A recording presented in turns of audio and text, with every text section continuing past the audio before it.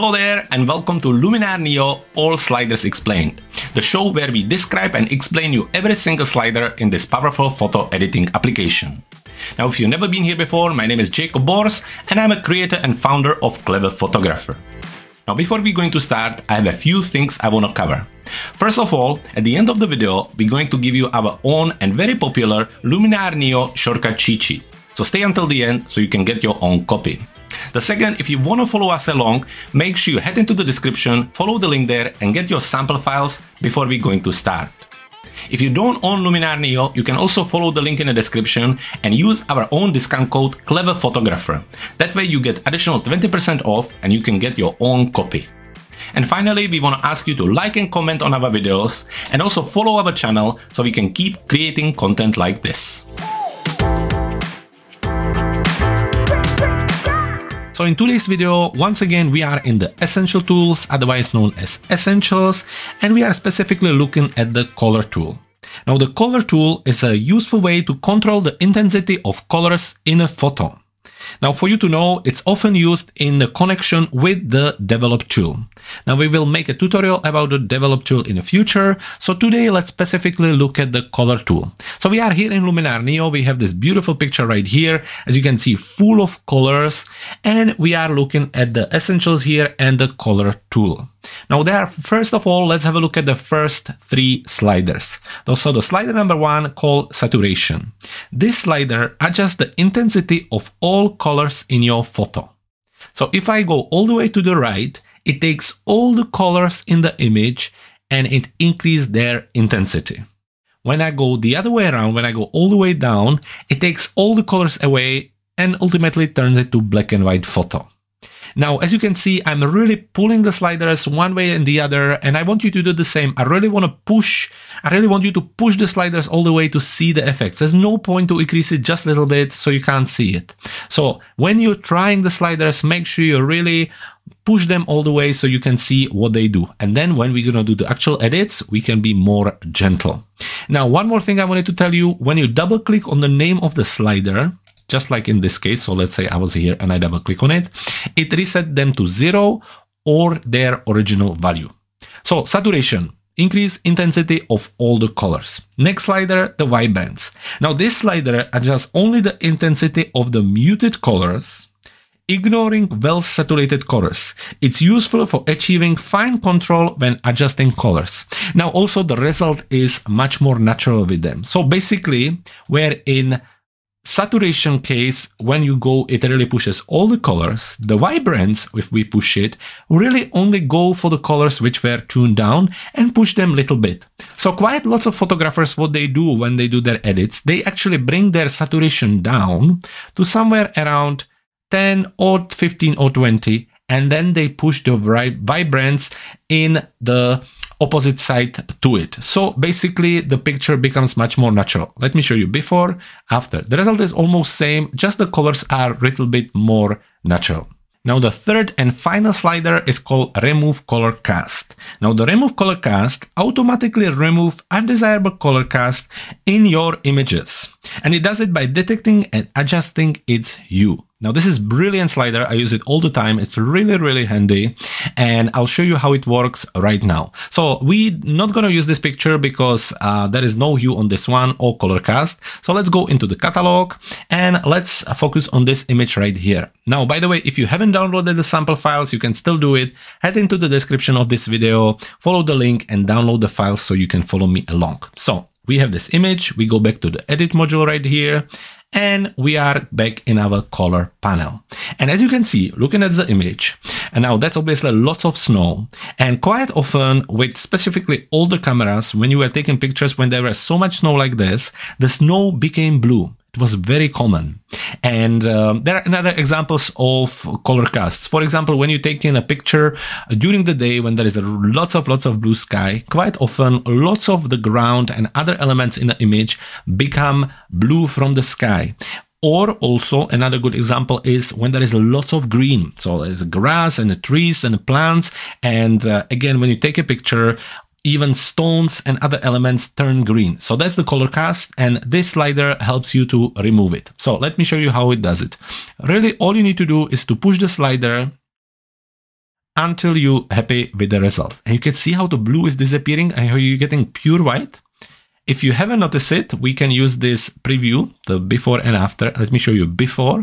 Let me show you after. Look how this is so much cleaner, so much prettier, and how easy it is to use it. It's a brilliant tool. I really suggest you to use it. Or what it does, the tool makes the picture a little bit darker, but you can always go back to the develop and just adjust the brightness and use this tool because it's really, really handy. So that's our remove color cast. So that's the main three sliders. And now we can move to the HSL. So let's go back to the catalog. And for this example, we're going to use this image right here because it will be really handy. So again, we are in edit module. We are in the HSL here. If you haven't noticed, I have just clicked on this little arrow and that open all of these options. So now there are different colors. And also there is this little drop down toolbar or drop-down box. Inside of the drop-down box, there is a hue, saturation, and luminance. So first of all, let's talk about hue. What the hue does. Hue adjusts the hue or basic color shades of your image for the selected target colors. Now moving the hue slider to the right result in a shift towards the next color in the list. So let me give you an example. For example, from orange to yellow. Sliding it to the left, it shifts the hue towards the previous color in the list. So from orange to the red. So basically, as you can see the end, for example, on the yellow, if I turn it, it will take all the yellow items and turn it towards the green. Let's push it.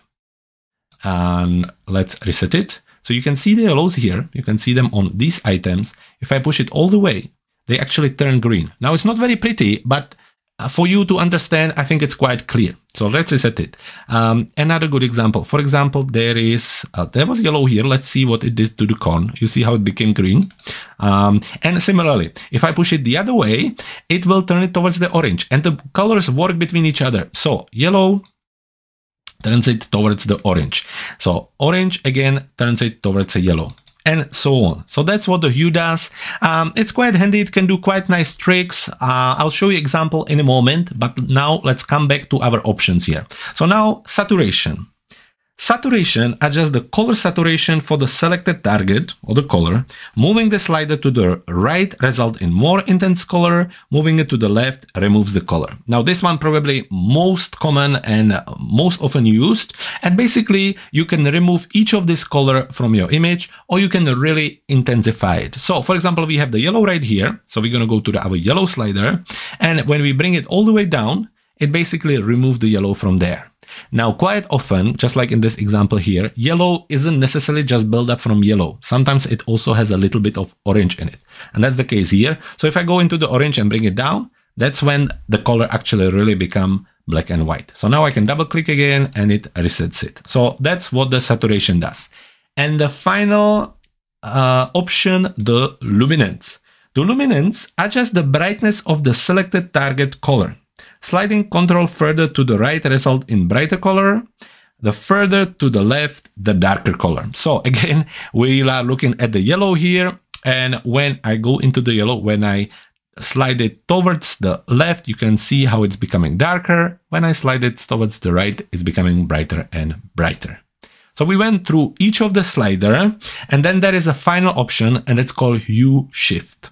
Now the Hue Shift, as a slider, it lets you to roll the hue in a photo for a subtle or dramatic changes.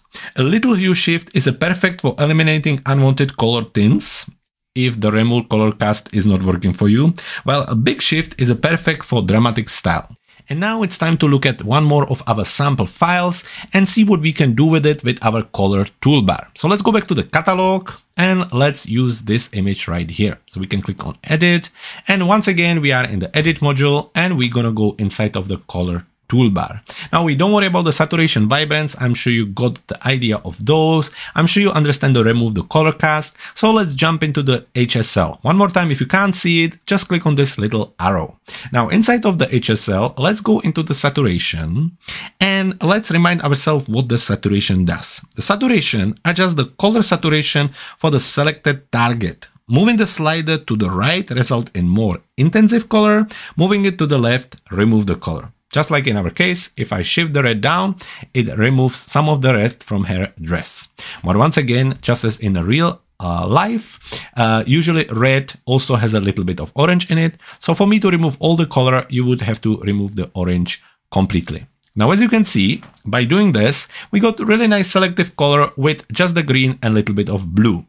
So now it's completely up to you to make the artistic decision to see what you want to do. I would probably also remove the blue. So let's see if we remove the blue from here and also maybe the cyan, we get this really, really cool selective color effect with just the greens. Next thing what we can do, we can go into the luminance and we can make the green a little bit brighter. So we can do that. We could also make it a little bit darker, but I think we want to create some contrast by making it a little bit brighter. After that, what we can do, we can go into the hue and actually see if we can change the color of the leaves. So we are in a green, we can make them more yellow, or we can make them more greener. However, the change is quite subtle because we have removed all the other colors. So the next thing we can do, we can use the Hue Shift and actually change the color completely. So let me show you what it's gonna do.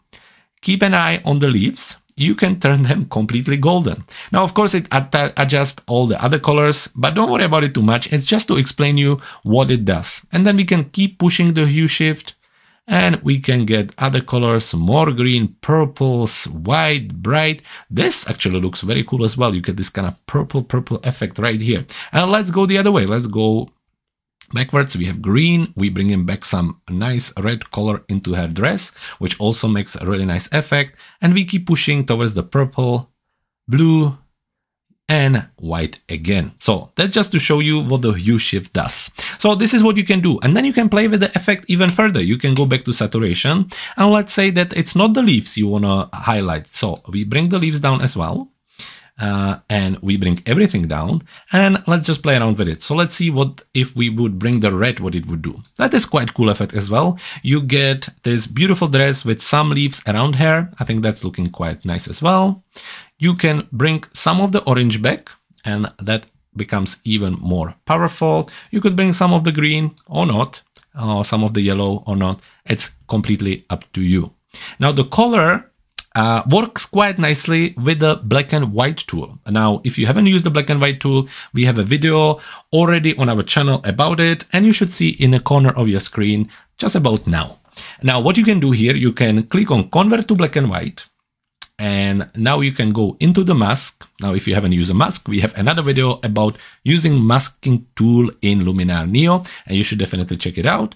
We can click on the three dots, we can invert the mask. So basically, we are now having the black and white effect ready. However, we need to decide where we want to apply it. So we will use a brush.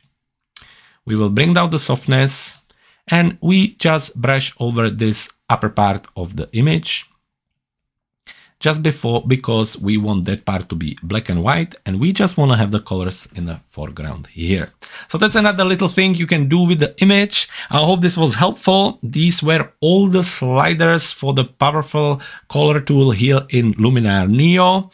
And I hope it's going to help you and push your creativity in this great photo editing application even further.